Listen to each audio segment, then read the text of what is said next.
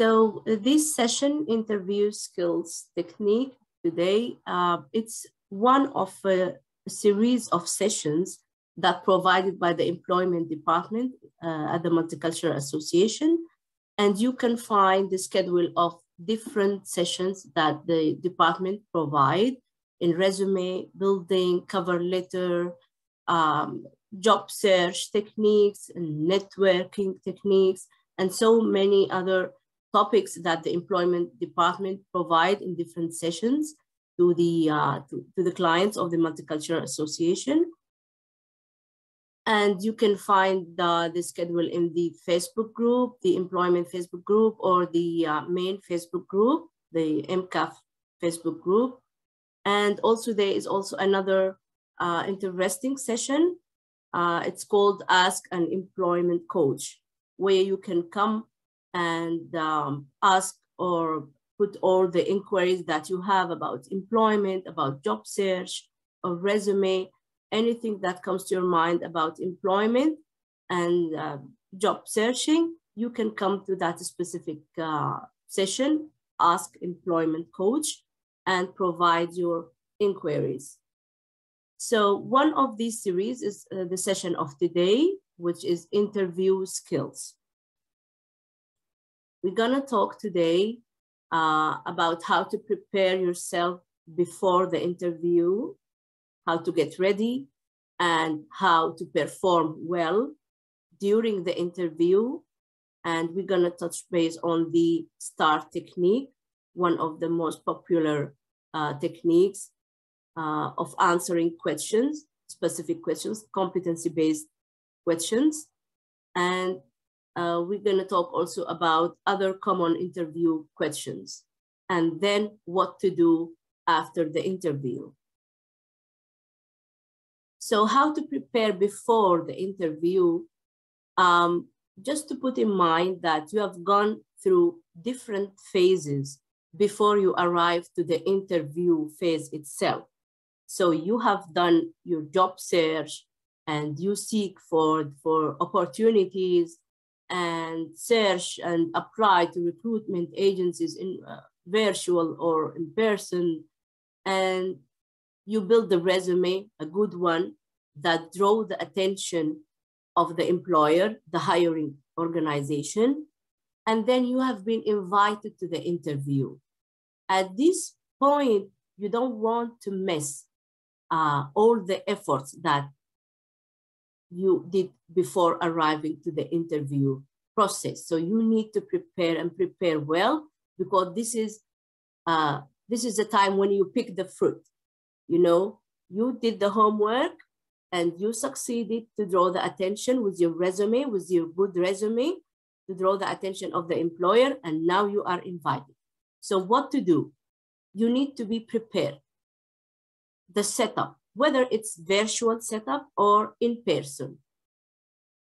So if it is a virtual one, you need to download the proper application of the interview, whether it's Zoom or Team, or the one that recommended by the employer to set the place in a professional way, set the professional background, arrive earlier, 5 to 10 minutes, if it is a virtual one, or if it is in person, then arrive 15 minutes. Prepare for the ride to take you to the venue of the interview. And of course, you need to dress professionally, whether in front of a laptop or in front of, in person, in front of the employers themselves, you need to dress professionally. And take care of the system, of if you want to wear a headphone to make your voice clear, you need to prepare the setup at the beginning. This is number one key of success of the interview. And then get prepared questions-wise. So you need to anticipate what type of questions that you're gonna receive at the interview. And how can you do that? You need to start with your resume. You need to read what you have sent to the hiring department. Because as you know that your resume needs to be customized and tailored to the job posting that you are applying to. So you might have different resume. You need to take care of the resume that draw the attention of the employer, read exactly what you have put there, and compare it and match it with the job posting that you are applying to. So in order to figure out what kind of question that might arrive, and we will see after this type of questions. Practice. Make more practice. Stand in front of the mirror, in front of your friend, and try to practice your it's a part of a public speech skills. When you are trying to, when you do an interview, it's a public speech skill. So practice so as to eliminate any tension or stress.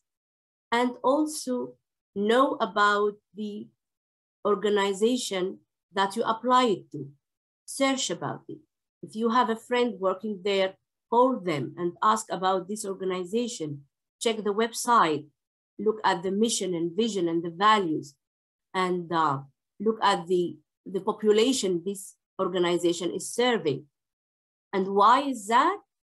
Because the organization will gonna ask you, the interviewer will gonna ask you about their organization. You need to show interest, and they need to know if your goals are aligned with the goals and the values of the organization. And it will help you to tailor your answers down the road, while you have been interviewed. So it will help you also to ask a better question. If you got an opportunity to ask, knowing about the organization that you are doing the interview for the job, it will help you. And it will provide an impression of that you are interested in this organization. So now we're gonna move how to perform or how to deliver a successful answers during the interview time. Putting in mind, keep your responses and your presence in the interview, keep it formal. The employer doesn't know you. They just know you from the resume, from your technical skills. So in order to play it safe without risk, keep it formal and try to demonstrate the skills, your unique skills, while answering the questions. Try always to highlight your strengths. Try to highlight your abilities that matches with the job you are applying to, and be confident. Prior practice will give you this confidence while you are talking and answering the questions. Take your time. No need to rush, and no need to rush the employers. So it's okay to ask the question again. It's okay to ask them, could you please say again the question? Or would you please give me a moment to think about an answer? It's okay. It's better to look calm and quiet and confident rather than to provide an answer that is not a good answer for the question. Also, some of the etiquette on protocols of the answering is to provide a short, not a short one, but to keep your answers in 1 minute and 1 minute and a half long, not more than that, unless it is necessary, or unless the interviewer asks you to provide more explanation. And make sure to stay on the track of the question. Do not go providing stories here and there and lose the main points of the question itself. And if you are not sure about an answer, you can ask for a time to think.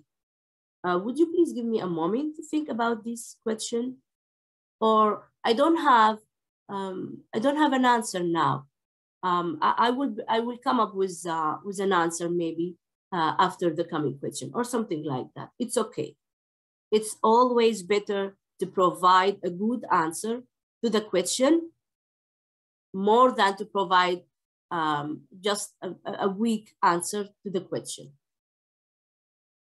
And here are some tips also during the interview. As I said, pause, do not rush, and do not interrupt the interviewer. Do not interrupt them, make them complete the sentence, complete the question. And when providing your answer, provide it slowly and calmly, and give them a time to write down, because the interviewer is writing your answers. So give them a time when you are talking so they can write down the main points or the highlights of your skills and competencies. You don't want them to miss something important.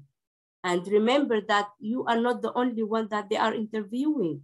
Usually there is a list of at least 4 to 5 another interviewees, another applicants. So it's not only you. So shine in this interview, provide them time, and provide yourself as well time, and watch out for your body language, whether it's a virtual or in-person interview. Watch out for your non-verbal communication and the smile. Always complete your answer with a smile, and start it with a smile, and listening with them, showing that you are relaxed. Now we move to an important and popular part of interview questioning, which is called the competency-based questions or behavioral questions. And the excellent and proper way to answer similar questions is using the STAR technique. And what is the STAR technique? The acronym stands for situation, task, action, and result. So the STAR method is a method of answering the competency-based questions using these components of the answers. And why? Why do we need to structure our answer for these specific kind of questions? The STAR techniques, as I said, is a way of answering specific type of questions, which is called competency or behavioral based questions. And these, what is competency? Competency is a knowledge, it's a skill that required to perform a job to its best, to the optimum way of performing a job. And what is behavior? Behavior is the indicator that you are having, it's the observable indicator that you are having this competence and the required skills, knowledge. All these are the same label of the same thing. It's either competency or skill or knowledge or ability even, and the behavior is the indicator of that. So why it is needed? It is based on the psychological theory. It's a psychology theory called previous behavior predicts future behavior. So the employer is using this psychological theory in order to know if you have been in specific situations in the job and how did you handle and manage this situation. So it's a technique to know if you have actually gone through this specific situation. Using this previous behavior predicts future behavior, previous success predicts previous future success. They're gonna ask you about the specific situation. They're gonna ask you to tell me about the time when you have so and so, or when you have been in a specific situation. And why is that? Because they want to prove. They have your resume in front of them, and they have your certificates and education. Everything is written well and good, but they just need to hear from you and to seek a proof and evidence that you have actually gone through this specific kind of situation and that you demonstrated the proper competency and behavior needed to this, to manage this or to deal with this situation.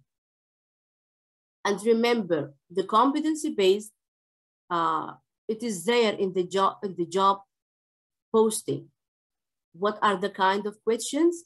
You can find it in the job posting. They will ask you the skills needed for this job. Is, for example, teamwork. It could be communicating effectively, problem-solving skills. Skills means competency. Problem-solving competency, communication effectively. All these are kind of skills. Remember in the job posting that you need to know, because the competency thing, it's a big science now. It's becoming a big science in the HR. They are doing what is called competency-based management. So for one competency, they cascade it to all levels in an organization. For example, communicating effectively. The communicating effectively at the level of the management is different from the communicating effectively skill at the level of supervisor, at the level of officer, at the level of a laborer. They all use communicating effectively skills, but in a different dimension. So, do you need to know all about this? Of course not. You just need to know about the competencies in the job posting and relate it to your resume, and to think what kind of job that you are applying to. The communicating effectively competency for a teacher in a school differs, of course, from communicating effectively from a chef in a restaurant, a security guard, a nurse in a hospital. So you just need to think about what the employer actually wants to hear when I tell them I have communicating effectively skill. So you need to put this in the STAR technique method. Put your story. Whenever you have been asked, tell me about a time that you have gone through a difficult time with a coworker. You have a conflict with a coworker. You need to mention the situation. Here, the STAR technique, the situation. At this point, you need to tell about when, where, your previous employer, the job title, and the tasks.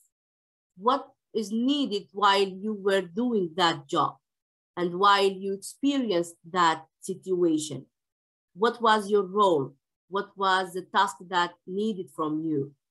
And then go to the action of the story, telling in details what happened.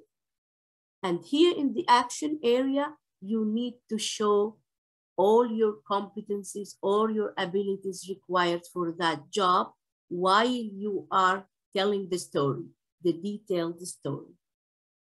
And then afterwards, of course, you need to close the story, not to leave it an open one. What was the outcome of that story? And it needs to be a successful one, of course. We don't want dead bodies at the end of the story. So it needs to be a positive one that ended with a reward, with a thank you email from the supplier, with a reward from the management, or increase in the customer satisfaction by 30% from last year, something that's solid, that could help you to provide a solid example of solving the situation. So now we're going to talk about example. I'm going to show you an example of using the STAR technique. And the question is, do you have experience in helping to organize an event? So the question, we are now breaking down the question. Do you have the specific competency? How, where, and when? And I'm going to let you read for a minute the answer for this question. and give me your opinion about it. What do you think about the answer or response of the interviewee to answer this question? Let's read it.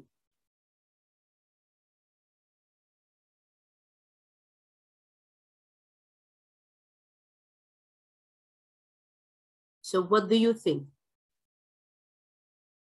What do you think about this answer? Did this applicant cover all the STAR technique components or not? Anyone?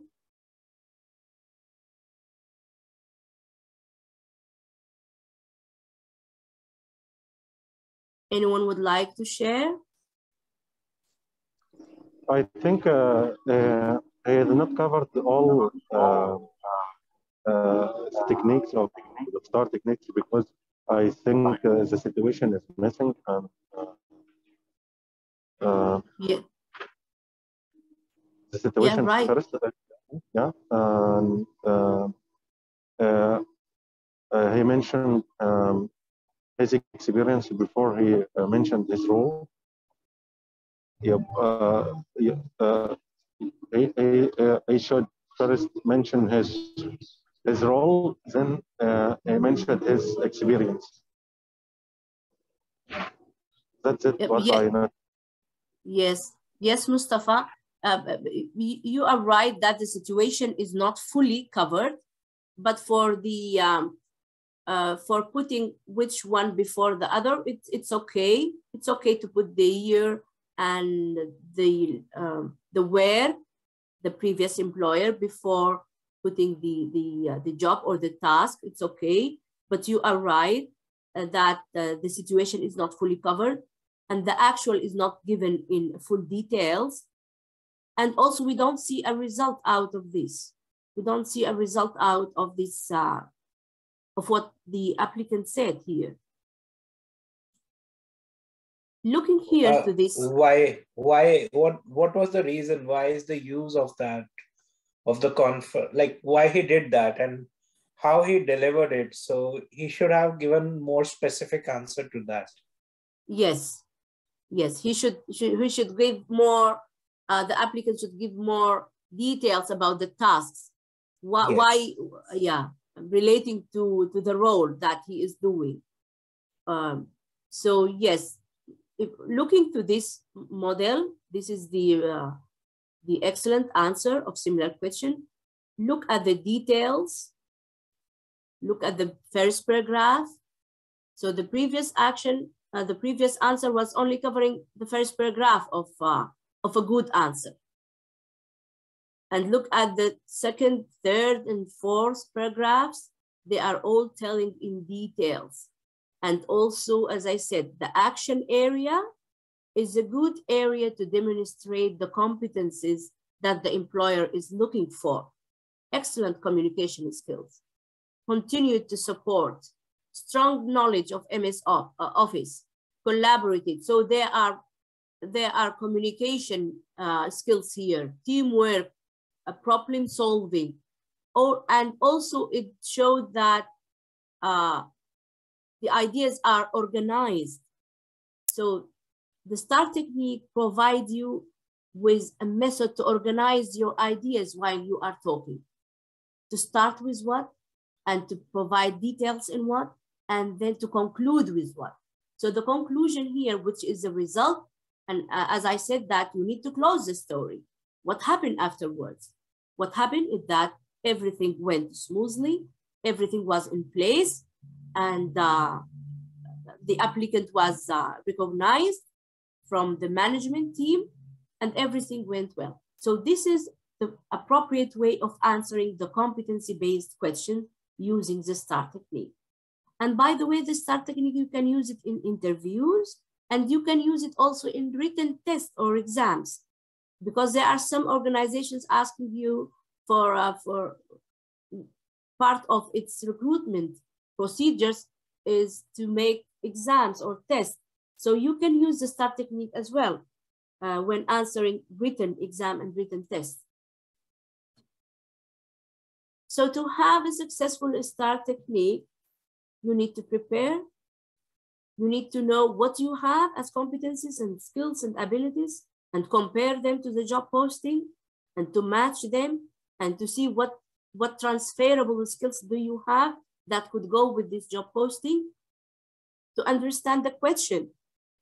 If they ask you to provide, for example, give us an example when you were handling a project, a big project, then it's not about the project. It's also about providing your skills in project management, communication skills, documentation skills, communication with the team building, problem solving, result oriented. All these are skills embedded within the question. So try to understand the question and figure out what kind of competencies that you can bring while answering the question, and provide a full story with a beginning and with ending.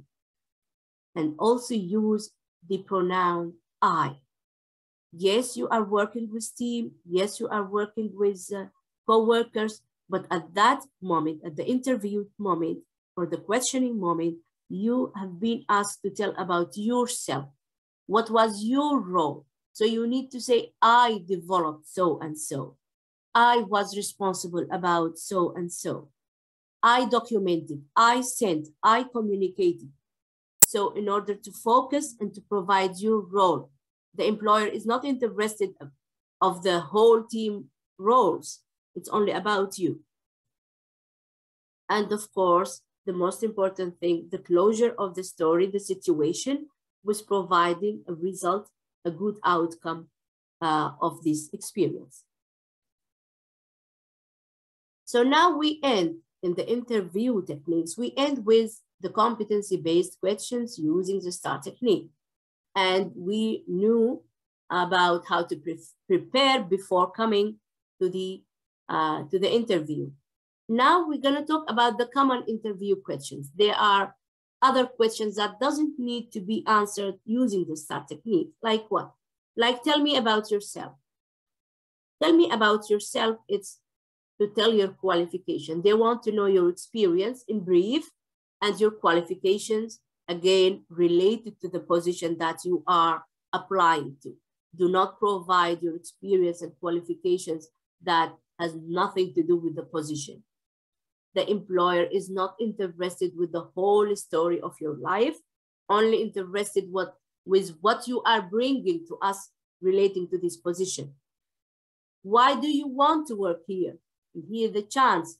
They are asking this, they want to know if your goals are matching with the organization goals. You are not coming here just to work for a couple of months and then go. You are having goals that matches the organization goals that you are applying to. What are your greatest strengths? Again, the translation of this question is why we choose you. What is different about you? Remember, there are a couple of other applicants and they will be interviewed as well. So your greatest strengths should be something unique about you to let the employer pick you and choose you among the others. So the strengths means what is unique about you.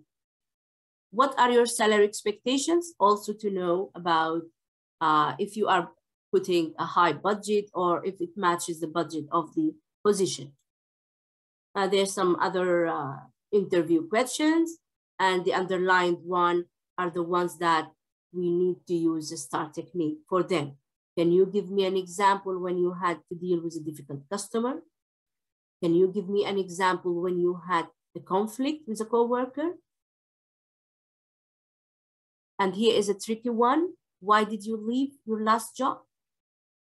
How would you answer similar question? Your answer needs to be a positive one. You left your previous job because you are searching for a job that could provide you with extra knowledge, with extra experience and the skills. Another question, can you work under pressure or tight deadlines? What would be the answer for this one? Sorry. What would be the answer for similar question? STAR technique will be a good one. Providing a story instead of, it's not a yes or no question. Can you work under pressure? Yes, I can work under pressure. Yes, I can work under pressure. I have an experience working under pressure, managing 3 projects, managing a team with 12 team members with deadlines. So here is a time of providing STAR technique story. What are your long-term goals? Also, this is one of the common questions, just to know if your goals are matching the goals of the organization.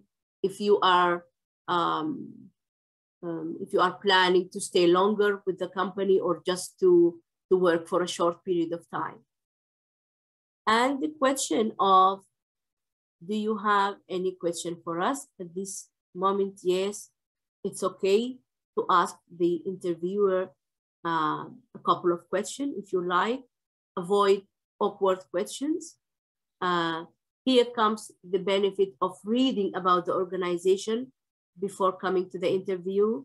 And you can ask about, I've seen in the website, for example, I've seen in the website that there is a new project running in September last coming year. And this is very interesting. This is one of my passion, or this, I have expertise also in this kind of projects. And also you can ask about when you could hear back from them after this interview. So it's okay, and it's good to answer a couple of questions or one question at least when they ask you, do you have any question for us? And don't forget to thank them at the end of the interview for their time and the opportunity that you have been provided. And that's it? No, there is a final step that you need to do after the interview and after thanking the hiring panel or the interviewing panel, whether in person or virtual. After 24 hours from coming back from the interview, you need to sit with yourself and ask, did I do well? What went wrong? Can I do perfect in next time? And also you need to send a thank you email to the hiring organization to thank them again for their time and the opportunity that you have been provided. And also it will be a good chance at that moment to highlight something that you missed at the interview time. If you think there is a key point that you needed at the interview to highlight, it's a good chance to add it in this thank you email as part of follow-up to the employer. Do you need to make another follow-up? Yes, you can do that. After the interview was 10 days or after the deadline, the published deadline of the post, you can send a follow-up email unless it is written clearly in the post that we will contact or we will communicate only with those who pass the interview. Then you don't need to make a follow-up. Maybe in the future, after a couple of months, if you are interested in this organization, you can ask later on after a couple of months if they have any other job posting in their website that you have seen. And here are a couple of samples of the thank you email after 24 hours from the interview. It's a thank you, as I said, thank you email. Thank you for providing me the opportunity for the position of mechanical engineer or teacher or whatever. I'm excited. I feel that I could contribute to the organization, and I feel that I could provide my expertise and share it with your team and things like that. Please, if you have any question or comment, unmute yourself and ask it. this is the end of the session of today. Just to remind you again, there are a series of other sessions provided by the Employment Department. Just follow the ads in the website, in the Facebook group. Yeah, thank you. Hi, Sulafa. Thank you. Hi, Scott. I just wanted to add one quick thing to everybody here. So, of course, interviews are mostly going to be focused on questions that revolve around the STAR technique, but they're not all going to be like that, right? And so it's important. I've actually seen people in mock interviews that I've done, they'll answer every single question in the STAR format. And that's, you just need to be able to differentiate between what needs a STAR approach and what doesn't, right? You know, if somebody asks you something like, what do you know about the company? There's no need to be answering questions like that in a STAR format at all. However, behavioral questions, as Sulafa clearly stated, you should be focusing on STAR techniques. This is not just a technique that will help you. It's actually a technique that most interviews you will face will have. It's just very important. It's not just something, a tip that you should use, or it might help you along the road. It is actually almost integrated in every interview scheme that we've seen. So definitely very important to get that correct, but also just make sure that you're paying attention to how the question is presented and asked to you, because that will help you decide which way you should answer it. Normal yes or no questions, of course, don't need a STAR technique. Questions that are not behavioral will not need STAR technique, but a good employer will always be mixing a few different types, right?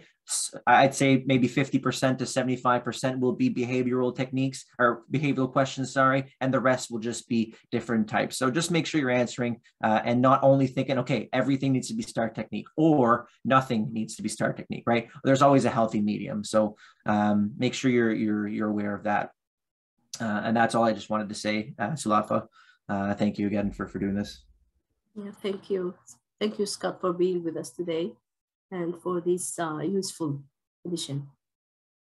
So any questions, any comments, anything you want to share? Hi, Sulafa. Thank you for a wonderful session. You're welcome. I actually love the way you gave the answers, and it was really fantastic. I would just request you if you can share these slides with us so that we can prepare most of the answers based on the STAR technique like this. And that would be a great help for all of us, if I say so, on everyone's behalf. Yes, sure, Ramneet. And also the recording of this session, you can find it also in the YouTube channel of the Employment Department. Okay. As well, yeah. Yes.